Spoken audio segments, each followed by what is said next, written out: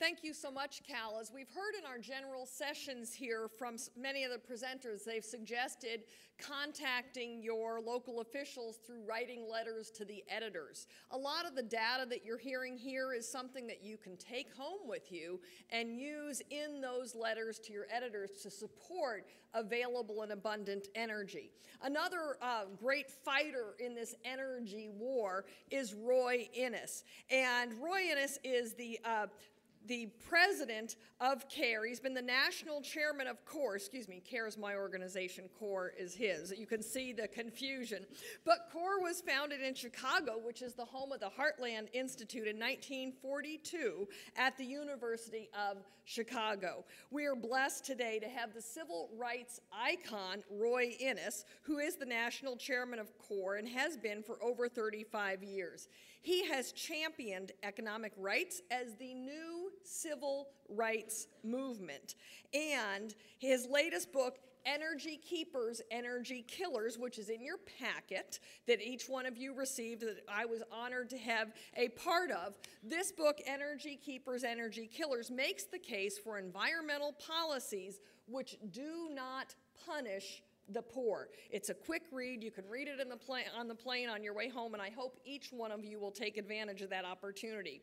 And CORE has been in the forefront of the fight for affordable energy, nuclear energy production, malaria relief in Africa, economic justice economic justice for America's poor. So you can see what a great panel we have for you today. I would like to bring forth Roy Innis, the chairman of the Congress of Racial Equality. But first, I think it's incumbent that we also recognize Niger Innis, the national spokesperson for CORE, who has joined us. Niger, would you stand? Let's give Niger a round of applause. Niger is the co-chair of the current movement, the Alliance to Stop the War on the Poor, along with Jim Sims and others. I also like to recognize Paul Driesen, who is the author of Eco-Imperialism. Paul, would you stand? Paul is a senior advisor to Roy Innis. And also we have the man that is the personal assistant to the chairman, Brian McLaughlin. Would you stand as well? We want to thank you for assisting us in making sure that Mr. Innis is here. You received a newsletter about CORE, some of the work we're doing in Chicago to keep the struggle going on energy affordability and the fight for environmental sanity as a public policy. The Heartland Institute is proud to offer the Energy Keepers, Energy Killers book on our website. Roy Innis remains the leader of the consumer affordable energy movement. He's known internationally for his constant public service on behalf of America's least fortunate. Ladies and gentlemen, please join us in welcoming a living legend in the civil rights and human rights movement, Roy Innis.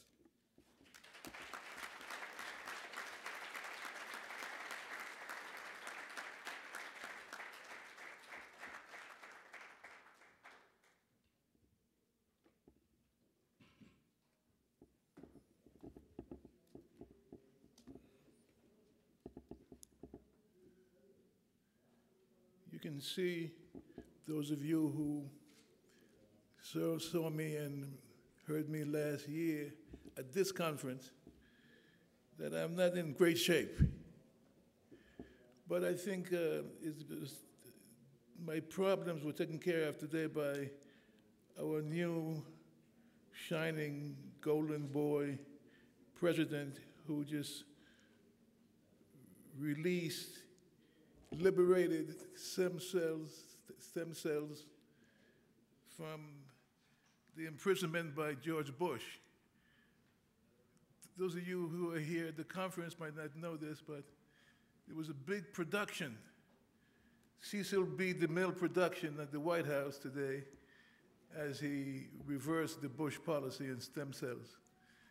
And he promised, again, another promise, this one I hope he's right on, that this action would make it possible to cure such ailments like Parkinson's. I have a pre-Parkinson's syndrome problem, and I hope like hell he's right on that one. I wouldn't wait.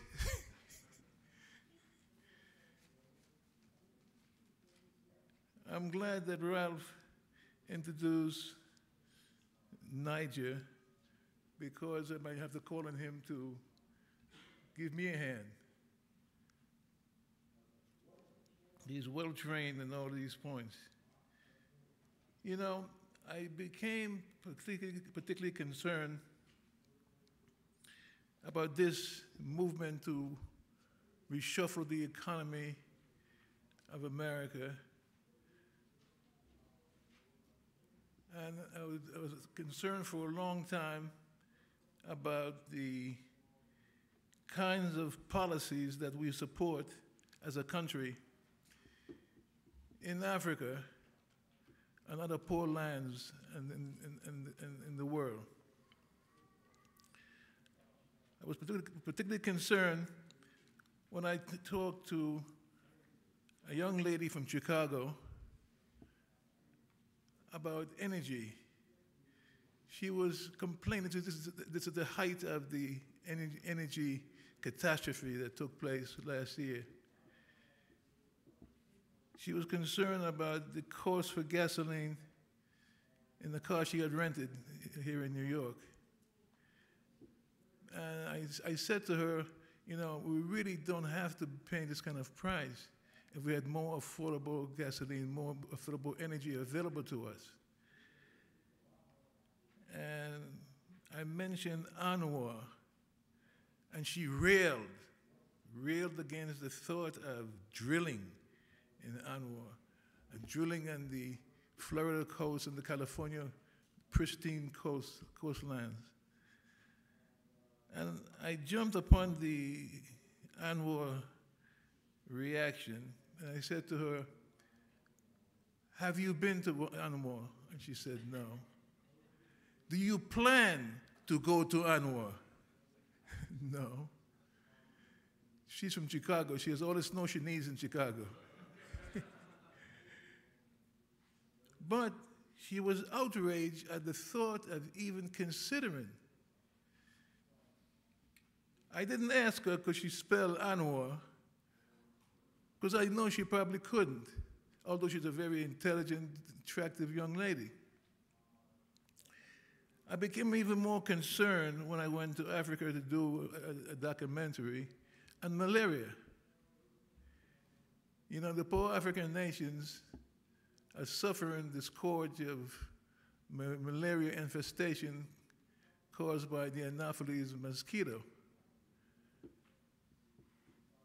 And while in the major hospital in Uganda, a young lady had traveled across most of the country with her baby who was in the coma and had been in comas before because of malaria. And I said to her, I said, you know, we can avoid this cycle that this child is going through with comas from malaria if we were able to spray your area. Now, her area happens to be adjacent to the Congo, a very undeveloped part of the Congo. And this young lady said to me, spraying with DDT cannot be done because it is no good for the environment. Now, her doctor is here, the baby in the coma is next to the doctor, and she's next to the baby. And her priority at that moment in this discussion was the environment, the earth. And I said, how is it possible that this young lady in Central Africa, coming from a very remote part of her own country, next to the Congo, sees DDT as the greater problem as allegedly injuring the earth, the environment, she used the word, as against her baby not having to go through a cycle of comas caused by malaria infestation. And I start thinking as I travel back to the United States, I remember my conversation with a lady from Chicago, from South Chicago. Not the most affluent part. She is more affluent than the average person in South Chicago. But she too, while complaining about a problem, was diverted from a solution because of the heavy propaganda, the heavy conspiracy that propagandizes our country and the world, not just our country, about the environment, about the earth. I am convinced that these two people, this young lady from Chicago and the young lady with the baby in Uganda, are decent people. They are relatively, they're very trained, very intelligent. They want to do the right thing. And I realized that the problem we have is that we have a lot of people in search of the right thing to do, but who are subject, captive of the corruption of an ideology, a corrupting ideology. The average person hears these days about green jobs. Without the defining what a green job is, it gets over to them as something good. The environment, not conservation now, the environment is a good thing to them. They want to do the right thing. The conspirators, the radical environmentalists, certain industrialists, the T. Boone Pickens and such, who made his money in oil, but now is pursuing these alternate sources of energy, and is part of that conspiracy against decency, domestically and internationally. The people that Cal talked about, well-meaning people, wanting to do the right thing. We as a movement, the civil rights movement, trained America and trained the world into how to protest, how to reach into people's morality, how to seize the moral high ground. And that was what happened here with the question of global warming. A term was sanctified to become a religion. Greenness becomes a religion. All of the language undefined, unquestioned, and of course with tremendous support from the media establishment. So much so that a girl from South Chicago,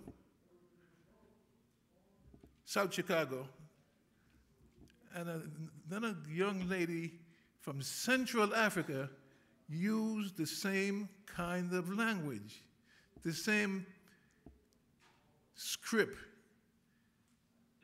Now, these are not people who are trying to do the wrong thing. They're not part of the conspiracy, but they are the subjects, the victims of that conspiracy. It is so clear and so obvious that these experimental pursuit of alternative energy is going to have a tremendous effect on poor people. You wonder how a guy could run for the presidency of the United States on a platform that's supposed to be rescuing the poor and doing all these things for the poor, and one of the most important jobs that the poor needs done for them is to make energy, the most basic of commodity, more available, dependable, predictable in price for them. But they're able to get away with this because they have put themselves on a moral high ground and a moral plane. And we, to a certain extent, have bought into that. We saw where in the presidential election last year, we see where John McCain was paralyzed, was unable to fight the Barack campaign. You couldn't call Barack by his name. You couldn't call him Hussein, which is what he used for the inauguration. But during the campaign, you couldn't call him that. They had so bamboozled, they had so corrupt what is considered decent that that was not permitted. That the most outrageous behaviors and associations had to be hidden, be ignored. I am here today first to thank the Heartland Institute for allowing me again to come back and address you, and to call on you for help in this new civil rights battle. A battle to protect poor people, not just black people, but poor people, people of moderate income. The protection is not going to come from Barack Obama. He's going to promise protection.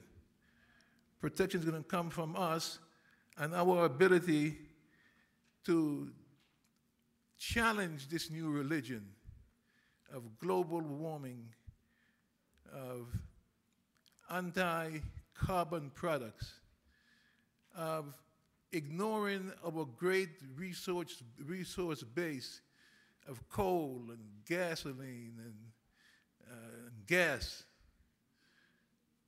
That's a major fight that this country needs. This is the new civil rights battle, because without available and dependable, predictable energy sources, we cannot enjoy this great economy of ours. First of all, this economy is not going to exist much longer in the way it's drifting.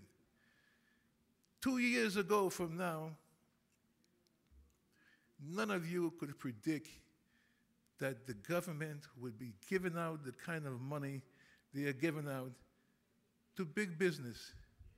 We are so bulldozed by the propaganda and its reinforcement by the media establishment that we are unable to fight and expose this to ordinary people.